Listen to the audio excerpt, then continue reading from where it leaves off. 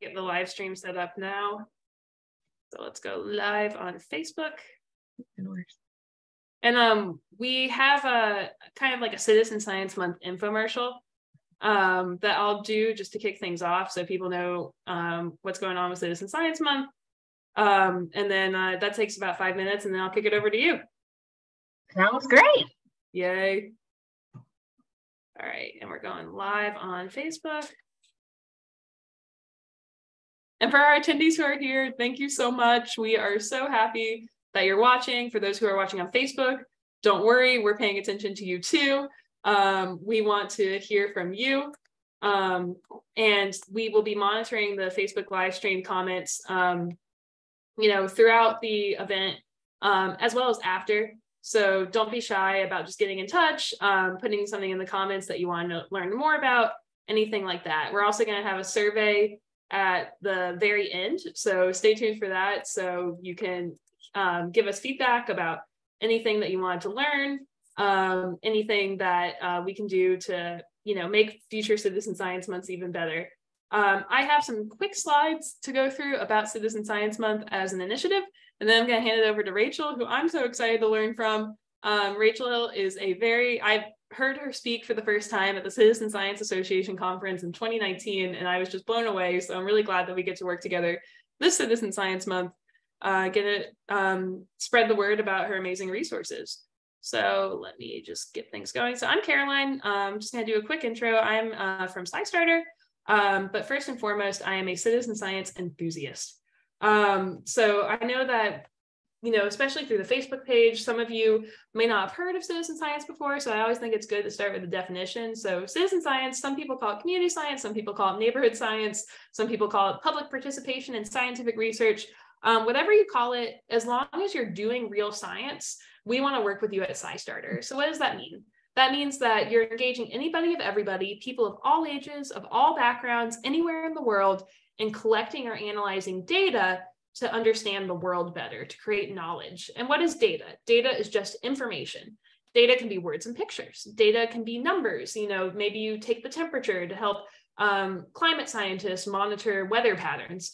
Maybe you are taking a picture of a plant or animal to help scientists study their species distribution and to understand if they're doing well, or maybe they're endangered and need some help. Ultimately, what citizen science is it's a collaboration between scientists and those of us who are curious, concerned, and motivated to make a difference. Or another way we say it at SciStarter is citizen science allows anybody and everybody to turn their curiosity about the world into real scientific impact. And during Citizen Science Month, which runs all through April, we empower people to find new opportunities to do citizen science, to join events like this one. And we, citizen science, we can do it year round. April's just our excuse to celebrate. In this particular event, it's really targeted toward educators, but anybody can use the SciStarter website. There scientists and researchers and people who lead these projects have added over 2,000 projects, events, and tools for you to discover. Educators add events too. Maybe you're at your local library and you want to invite people in to participate in the Stall Catchers project, to monitor Alzheimer's research, to help classify blood vessels for those researchers. You can add that event to SciStarter, get other people involved in the project, and have at it. There are resources on SciStarter for educators. If you go to our education page, which I'll put in the chat later, and I'll be adding Rachel's resources to it after the webinar, you can find, lesson plans that researchers have made. I know Rachel's going to talk more about that, about some specific resources you can get started with, because quite frankly, this can be a little overwhelming. There's almost too much, right? 2,000 projects, events, and tools. And then on our education page, there are oodles of lesson plans and things like that. So Rachel's going to give you, one specific thing that you could go ahead and get started with your learners. But that being said, you can do citizen science on your own. You can do it with a family member. You can do it at any age. We're just really addressing educators today because that's a huge audience. I know you all love to weave citizen science into your K-12 education efforts, your informal and non-formal education efforts, adult learning, university education. Educators love citizen science, so that's why this webinar exists. It's for you. But yeah, this Citizen Science Month, it runs all through April. Arizona State University, the Network of the National Library of Medicine, the All of Us Research Program, and so many other partners from all around the world are instrumental in making this happen. So I just wanted to give them a shout out. We are so grateful to them for all that they do with the projects, events, materials, tools that they empower for Citizen Science Month. I'm going to stop sharing for a second because all of us, since they are such a big partner, I have a quick video about them that I'm going to play. And my screen share is loading. There we go. Meet Ray. Ray lives on a farm. He loves playing kickball with his grandkids, but lately he's gotten a little slower and been visiting the doctor a lot more often. This is Kim. Kim lives in the city.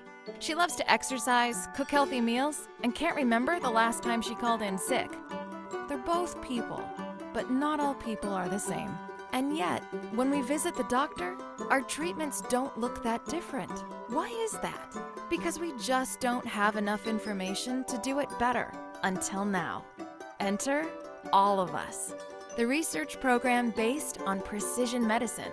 Precision medicine is a revolutionary new approach to treating and preventing disease that's personalized instead of one size fits all.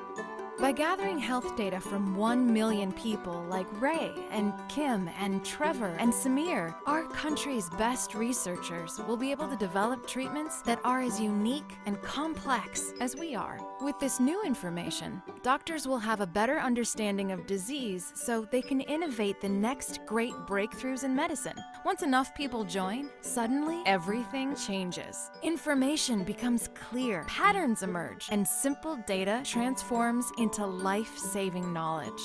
This means that Ray and Kim's children and their children's children can live longer, healthier lives. By becoming one of the first 1 million people to volunteer, you can help reshape the entire future of healthcare for generations to come. If we can figure out how to fly, put a man on the moon, and connect the entire world, surely we should be able to improve the future of healthcare. Not just for Ray and Kim or even you, but for all of us. Sign up at joinallofus.org. The future of health begins with you. Meet. I just saw on Facebook that we have some homeschool educators watching with us too. So I wanted to give Rachel that data point. Very exciting that people who might be homeschool educators, I think there was an adult educator also watching on Facebook, also are here eager to learn, which is cool. We got a diverse audience. And if you're watching the recording, once again, like, don't be shy about getting in touch. We really want to hear from you. But yeah, so you just saw a video. Rachel's going to be talking about a different project, but I wanted to play that because the All of Us Research Program helped provide some promotional support for Citizen Science Month, including this event. They helped make the month possible. So we like to play that at the beginning of every event. So yeah, citizensciencemonth.org. That's where you can go to find even more events. There's the calendar. We have lots of webinars, in-person, hybrid events coming up that people from all around the world have added. There are some featured projects you can get started with. But for today's event, I'm going to stop sharing here and hand it over to Rachel. She has some exciting opportunities to share, especially relating to Marine Debris Tracker. So Rachel, over to you. Awesome. Thanks so much. And thank you to everybody for joining us. So that being said, let's get rocking and rolling. And I'm going to share my screen with you. All right. If you can't, hopefully everyone can see my screen. Let's see here. Oh, no, Yep, I hit the wrong one. Okay, sorry. Didn't mean to share slideshow. There we go. Perfect. Perfect. So I'm so glad that you all were able to join tonight as we kind of think about this program. It's called the Junior Scientist Maker Program. And what we're going to do is explore the scientific method through storytelling, inquiry, and citizen science.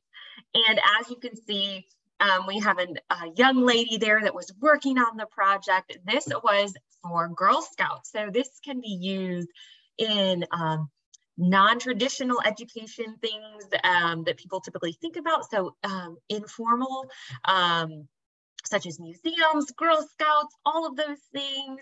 But it can also be used in formal settings. We actually just ran a pilot in North Carolina with 15 different teachers, kindergarten through 5th grade. As you can see, and as Carolyn said, we are going to be looking at the Marine Debris Tracker app with this program. So if you haven't downloaded it already, go ahead and download it on your phone now. And then while it's downloading, we'll talk about the program.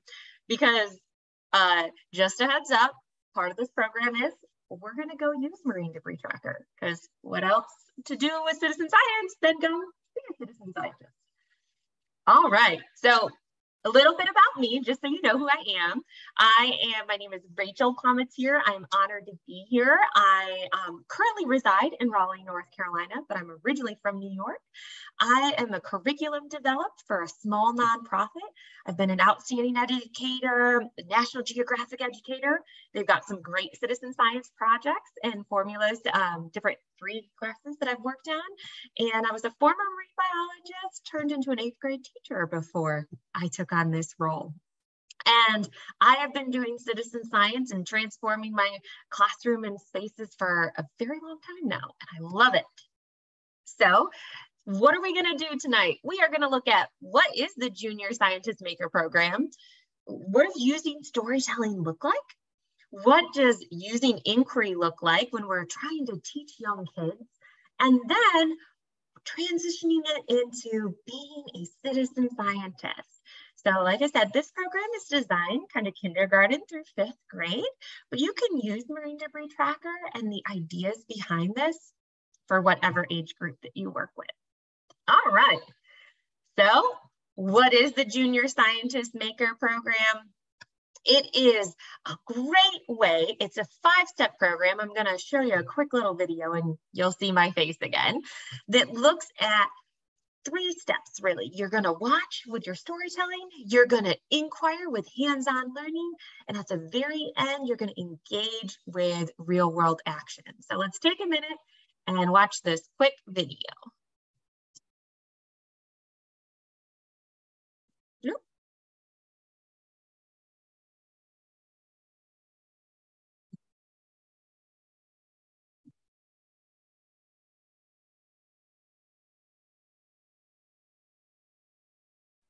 Hey, Rachel, make sure you share with sound. We can't hear you. So you might want to stop sharing, then reshare and check that box. All right, sorry, one more time. We couldn't hear the sound. So you might want to stop sharing your screen, then reshare with that little checkbox check so we can hear your sound. Okay, I am so sorry. No worries. So we're going to share sound. Okay, how about? Perfect. All right. Yeah. Hi, my name is Rachel Palmatier and I am a hands-on science curriculum specialist. I was a biologist and a formal educator for many years before transitioning into this role. I'm so excited to partner with the Paper Girls Show to bring a brand new science curriculum to kids 6 and above. In this program, we teach young students how to think like a scientist by embodying the scientific method in a unique 5-step program. The 5 steps include observations, asking questions and problem solving, collecting data, communication, and the 5th step is being a scientist. In this step, students will track pollution in their community through the app Marine Debris Tracker. Each of the steps has about 60 minutes of learning time and includes a teacher guide and student worksheets. At the end of the program, participants will use their general knowledge to become citizen scientists, or in other words, scientists in their own community.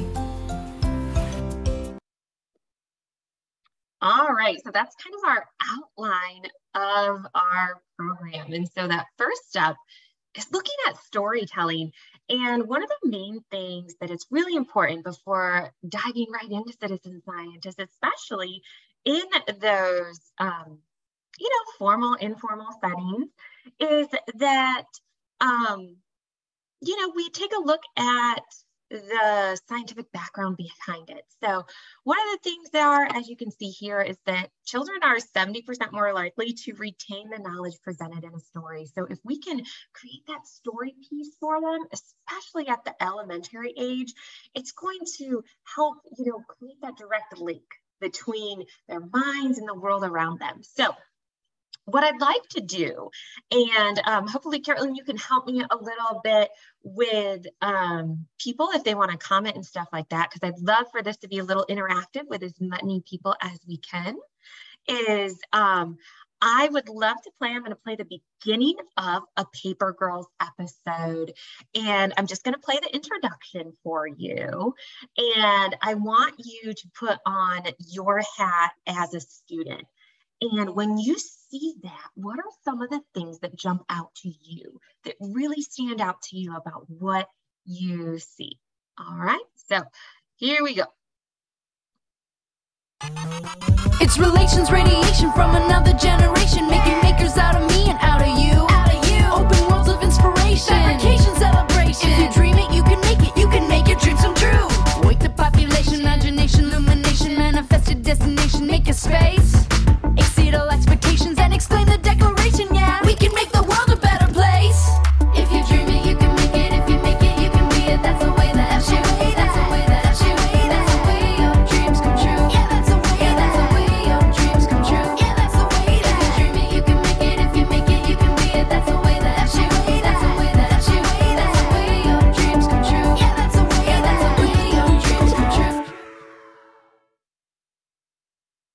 All right, so what did you see? What stood out to you? It's relations. What stood out to you guys in that particular episode? Like that piece, as you're a little kid, what did you see? What really went for you? Yeah. And for the people watching on Facebook, please chime in. I'll read your comments out to Rachel, but maybe I can kick things off. I mean, I was really taken like in by the art aspect of it. Yeah. Like I was really just looking at the differences in the types of animation that was really intriguing me. But then the mice themselves, I honed in on as well. And, you know, the fact that it was such an active episode, like lots of movement and things like that. I think that really helps too in showing that these are active characters who, you know, take on the world by storm.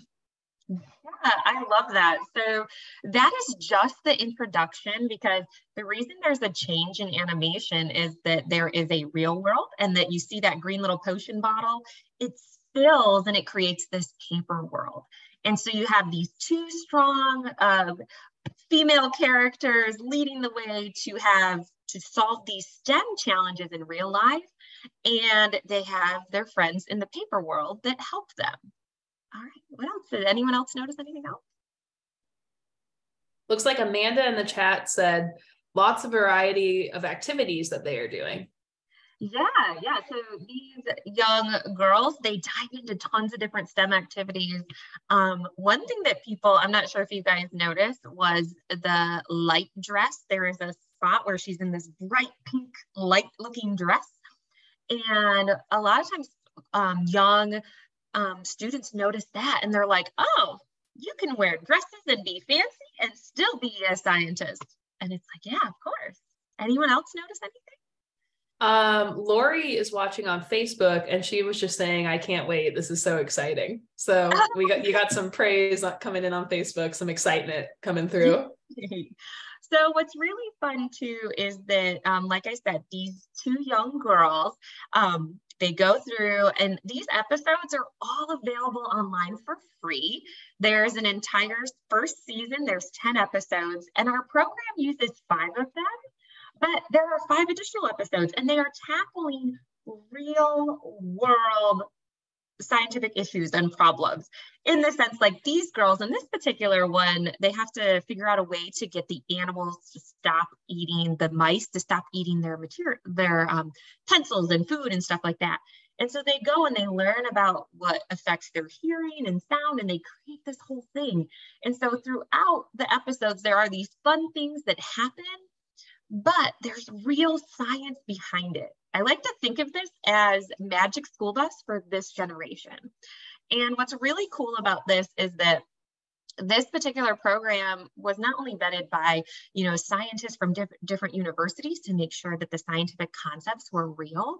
They also piloted it, the whole entire thing, before they released it, with the Boys and Girls Club out of Brooklyn, which is really cool because those kids got to have a voice in what the characters looked like and their hairstyles, and really making it so that students felt connected with who and what they were seeing. And don't worry, I always tell people, yes, it's called the Paper Girl Show, but there are lots of male characters too, because the boys always ask, well, what about the boys? And I said, don't worry, they're there too. So it's so important to use that storytelling. So with this program, we use storytelling, and then we dive into an inquiry activity. And as you can see here, once again, you have the Girl Scouts. What's great is the mom was holding the phone at the time, so that was during, unfortunately, the little girls had COVID that are on the phone, but they were able to still watch and participate. So even if you're doing this virtually, you're a student and people can participate too. So you can be in person, you can be virtually. This is something that everybody can do. So the second piece is inquiry learning, right? Now, as humans, as it says here, we retain 75% of what we do. And opposed to like 5% of what we hear, 10% of what we read. And so physically doing the science piece, whether it's starting an activity first and then physically doing the citizen science piece, your students are going to retain that information. They're going to be able to take that experience and put it with higher vocabulary, scientific words and knowledge and processes. It's amazing. And, you know, as you can see, it helps the lessons become more retainable. And this student, he was wonderful. He was in one of our second grade pilot programs. If we were in person right now, I would actually give you, because one of the activities is a clay boat, and they have to float this clay boat. And if we were in person right now, I would give you a piece of clay and ask you to make a boat, get it to float. Because it's really important for kids to go and learn and feel all of those processes. Have any of you guys ever made a clay boat? Like any of you guys? I remember doing it in 3rd grade. Do any of you guys remember doing that? Okay. If you've never done that, I highly encourage you to get some modeling clay and get yourself like a little tub and try to make it float, because it's very, very challenging and it's very difficult. And some of your students, they may get really upset and they may fail, and they may, well, I think they fail, right? And what's really great is the Paper Girls have also created a mistake song, and how, you know what? It's in science, we're not making mistakes, we're learning. And the whole no data is so relevant. And so we're teaching kids that you have to be resilient and you got to keep trying and keep going. And I think that that's so important, because a lot of times we don't let the kids fail.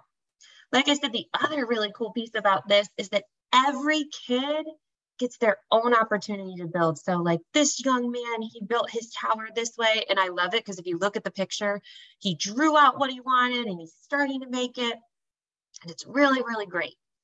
So what they do is we do this for every single step. So we do this for observation. We do this for the asking questions and what are you thinking about, and then collecting data and communication. And once they've learned all about this, now they're ready for the citizen science. Now they're ready. They've learned about the scientific process and they're ready to be citizen scientists. So one of the things is there's lots of studies that we have seen where that active role play yields greater motivation and persistence. That's key.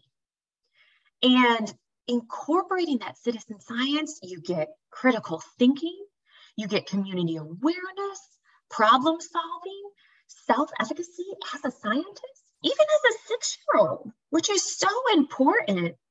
And it's even more important, I love that last sentence, is that students see themselves as scientists because they are. And one of the things that we have noticed, they've done lots of research, and this is, well, there's a couple things that are a little scary when you think about it, is that young girls lose their joy, their enthusiasm, their excitement about science as early as the age of 6. And so that's why we really wanted to create this program to help motivate not just young girls, but young boys too. Because right now, at least in the United States, and some of you could be chiming in from all over, which I think is awesome. But right now, kids from kindergarten to 3rd grade in a typical classroom around the United States are only getting 18 minutes of science a week, not in a day, a week. All right. So this is a great way, the citizen science piece, to get them truly engaged in their communities and showing them that they can make a difference. So I'm going to play this marine debris tracker video for you to give you an overview of the program. And in this overview, you're going to get to meet Dr. Jenna Jembeck at the University of Georgia, who is the lead researcher on this project. I fell in love with the study of solid waste because it so closely involves people. Every day we decide what to buy, what to consume, and then we have to choose if we're going to recycle something, compost something, or put it in the trash. Unfortunately, some of our items still end up in the environment.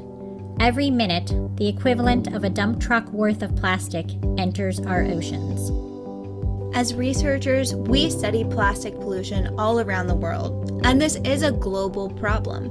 But I think there's this tendency to think of it as something that's far away and far removed from us. But there's nowhere on the planet that's not touched by the water cycle. So plastic pollution can start right in our own backyards. But so can the solutions. Scientists need data on what's ending up in the environment so that we can use that data to inform upstream solutions. But they can't collect this data without your help. The first iteration of Marine Debris Tracker was actually on a personal digital assistant.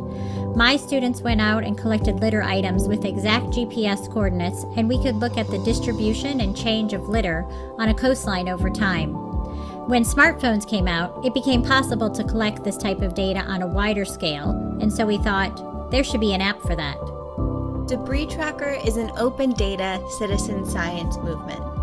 We're committed to sharing our data because we believe this problem will be solved more quickly when we work together. When you use the app, the geospatial litter data you collect is uploaded to our publicly accessible database. Scientists, policymakers, educators, or anyone around the world can download and analyze your data to inform their solutions. There's power in numbers, which is why we rely on a community of people just like you to collect this data. The app is free and easy to use, so anyone can become a citizen scientist.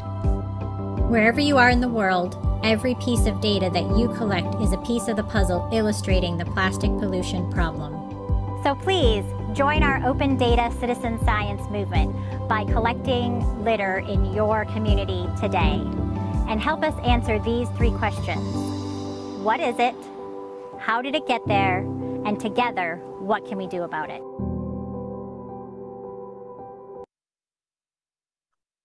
All right, so that is Marine Debris Tracker, and the kids get really, really excited about it. I fell in love. As you can see, this is one of the 2nd grade students that I got to work with. This was right before Christmas, and it was PJ Day at school. So I have a lot of pictures of kids rocking their Christmas PJs or elf PJs collecting trash at this school. And it was amazing. It was the entire 2nd grade that ran the project, and I'm really excited. I'll tell you some more about that in a little bit. But first, like I said, one of the best ways to dive into citizen science is to actually become a citizen scientist. So what I want you to do is we are going to take 10 minutes. And if you can go outside, if you feel comfortable going outside, I like doing this because sometimes it's the best way to learn, is on your Marine Debris Tracker app, under actions, you can select an organization to search for, to collect for, I should say. And what's really great is that when you find the Paper Girl show, you just click continue, and then we can share our data with one another, which is really quite cool. And then I can show you the data from the whole project. So the app itself is really easy to use. And normally with students, I go through and I work and we just watch the how-to videos. Marine Debris Tracker, debristracker.org has some great picture tutorials as well for those students who need that. but it's super simple. What you're going to do is, and if you feel compelled, since you're going outside, you can pick it up. If we were in person, I'd be outside with a big old plastic bucket and some gloves that I'd give to you, where we would just be going around picking up everything. So what we're going to do is we're going to take about 10 minutes, and I want you to go outside if you feel comfortable. And I want you to just walk down the street and back, walk in your front yard. If you're in an apartment, go down to the stoop in the front, see if there is any trash there. And what you do is in the app, you can search for it. So we tend to find cigarette butts a lot of the times, even though schools are no smoking zones. We find cigarette butts. So the kids type in cigarette butts, or they have their sheets and they hit how many they find, and you click add. If you find a food wrapper, you can type in food wrapper, click add. And then when you're done and you're heading back into your house or your apartment, or maybe you're at school, because I'm not sure where you're at, just click upload your session and it will come and do that. So like I said, let's give you 10 minutes. Is that okay to do that? Is that okay? Let's do it. And Lori on Facebook just wanted to share that her 9-year-old daughter really enjoyed the Paper Girls clip, and that they're loving it. So we got some people on Facebook who are participating too. Woohoo! Yes, perfect. I love it.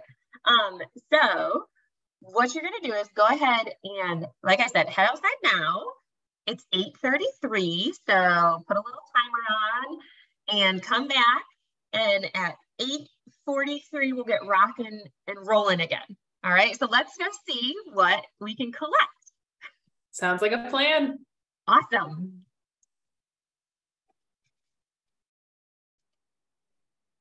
And I'll put a slide up letting people know we will be back in 10 minutes. Okay, awesome. Because we are all collecting data.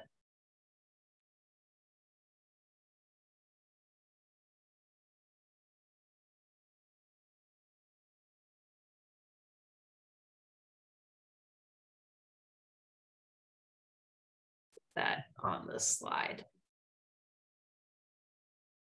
And if you're watching the recording, this is also your cue to go out there and collect some data too.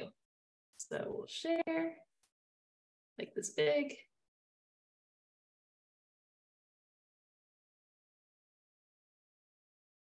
See you all at 8:43.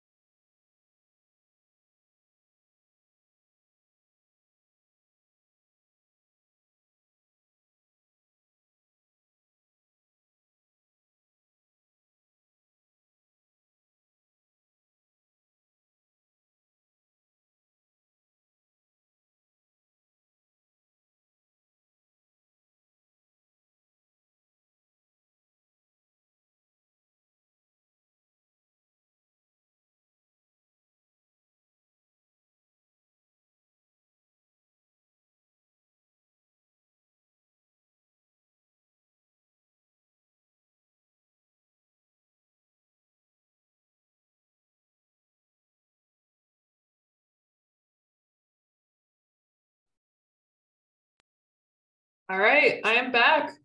Yay! All right. So what did everyone think? What did we find?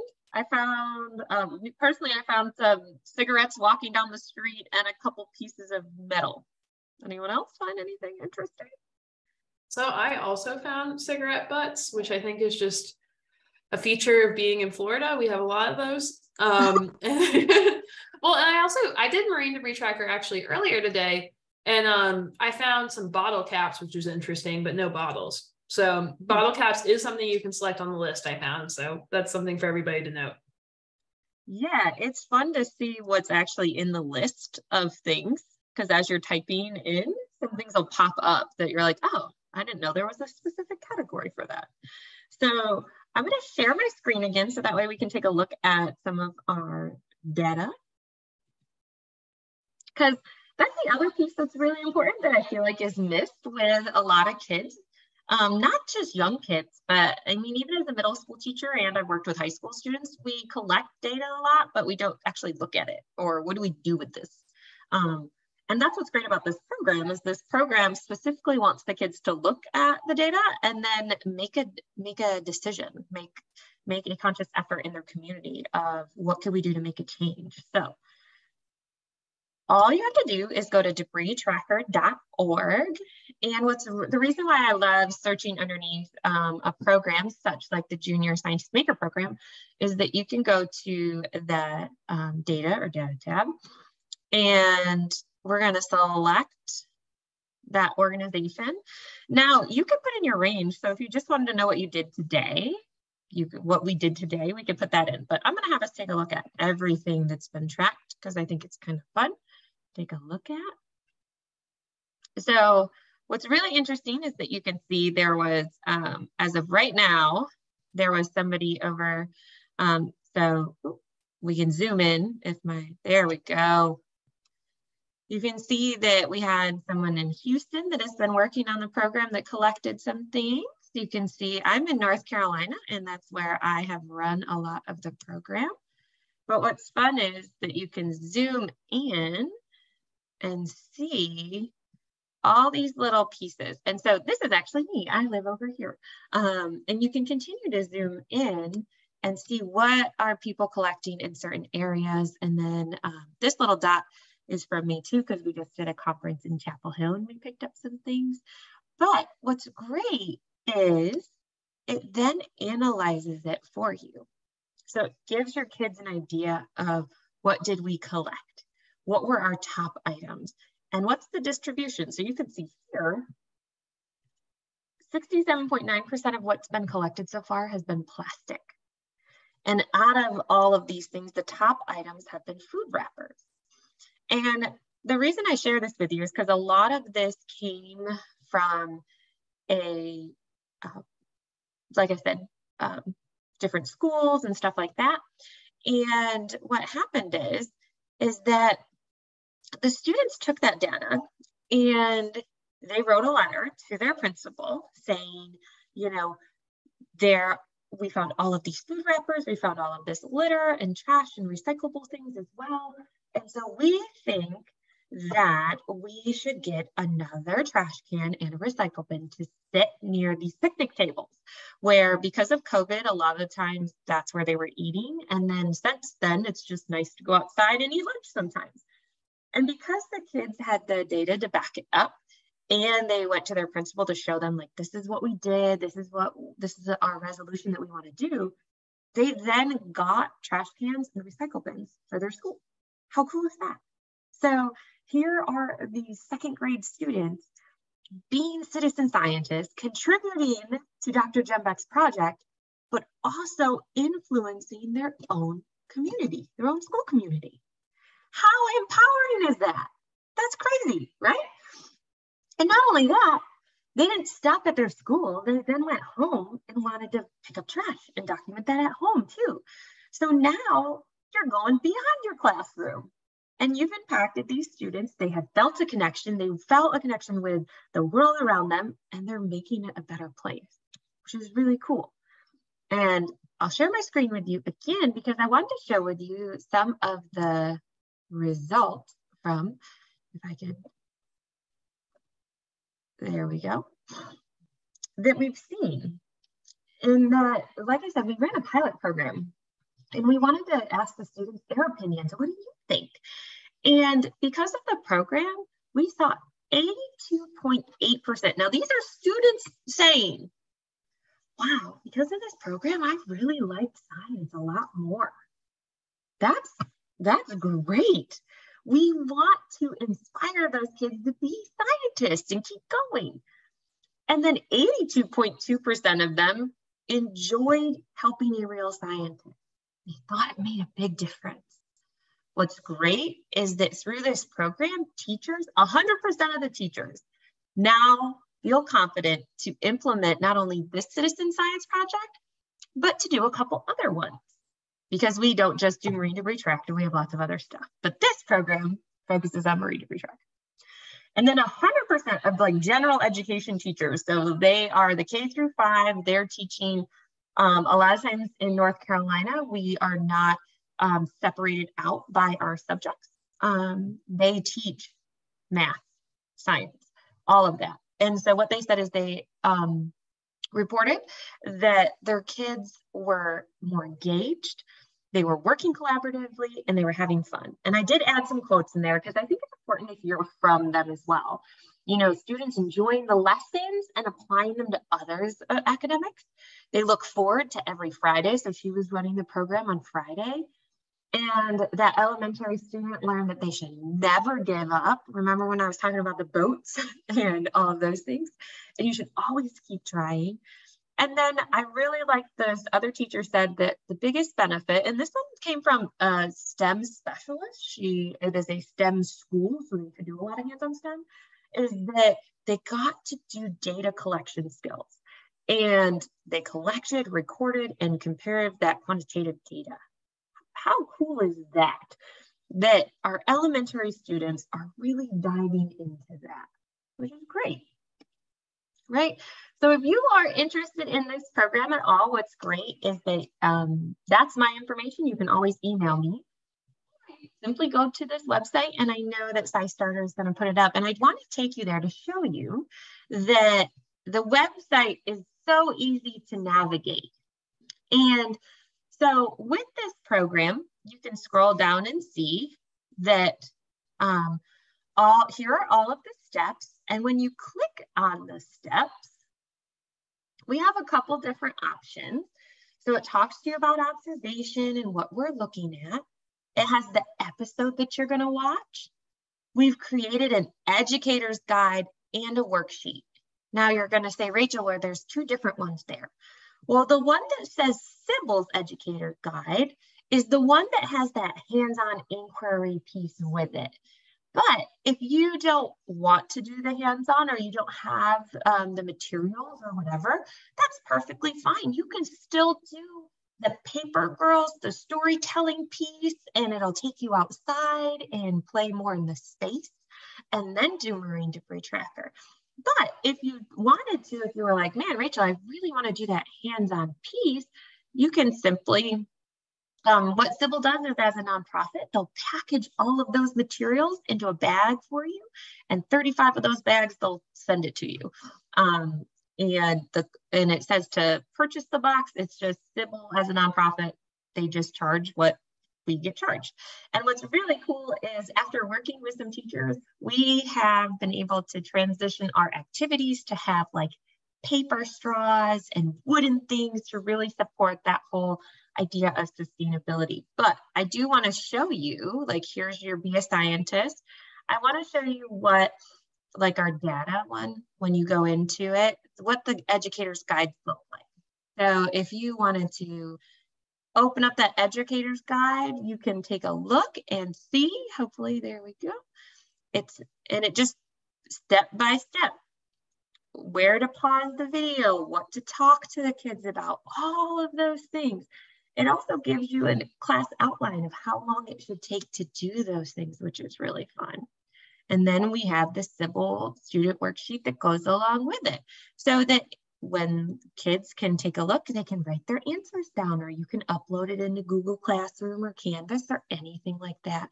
But we wanted to make this program so user-friendly. And so one of the things, and I apologize because the thing keeps popping up, is under Be a Scientist, we also have the data tracking sheet, which Marine Debris Tracker and National Geographic have another version of it. This is just super simple to find. It's under the student worksheet, and you can, so for those kids who don't have devices and maybe you're doing it as the teacher is implementing it, perfectly fine. And they go through their steps first of what do they think, collecting data, communicating, all that stuff. And then they can document it there, right? Because we want them to not only be citizen scientists, but go through that whole scientific process too.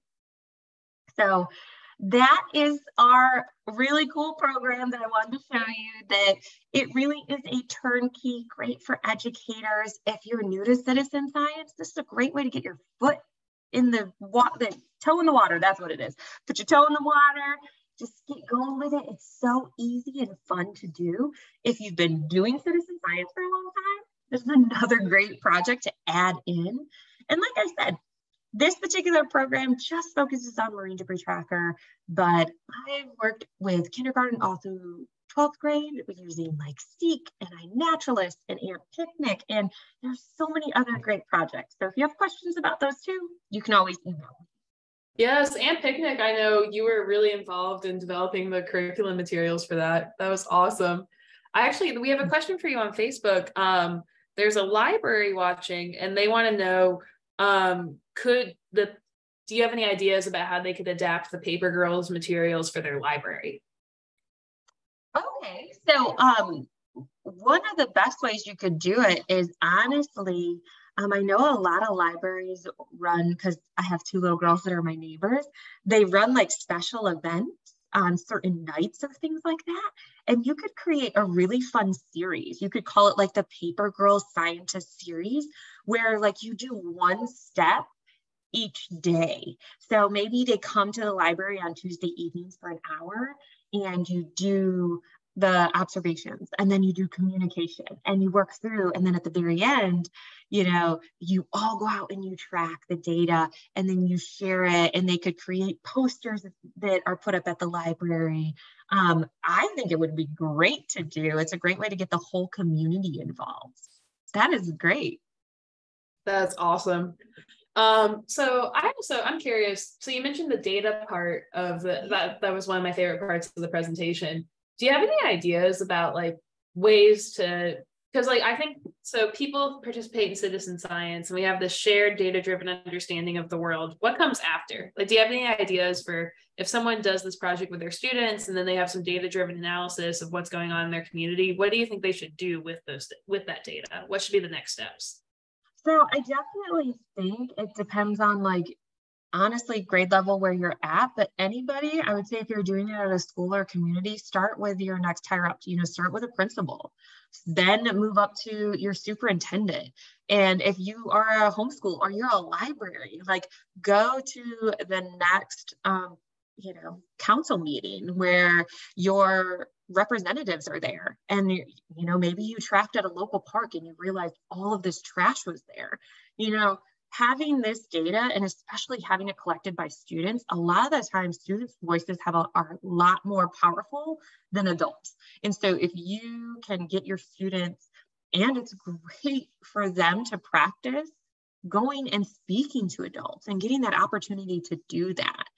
I think that that's so important for them to share their experiences. So I would definitely say, like, go to your principals, go to your superintendents, go to your local meetings, community members. If your representatives are in the area and they're at a town hall meeting, go and share, because that's the only way that we're going to make a difference is if, like you said, we're sharing our data.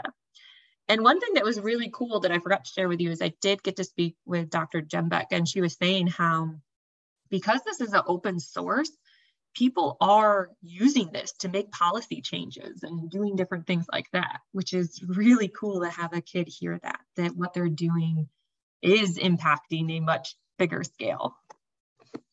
Yay, awesome. And then another Facebook viewer, I see someone watching who actually works with the Girl Scouts. Yes, I wanted to remind people that Marine Debris Tracker is featured in the SciStarter Think Like a Citizen Scientist journey for Girl Scouts. So if you end up picking that as your project for your girls, and you want a complementary activity, I think the Paper Girls materials would be perfect. Yeah, we ran that with the Girl Scouts so that they could get their citizen science badge. And they actually, so I never get the levels right and I apologize, but I think it's the brownies and the daisies, which are the littlest, and then the step up.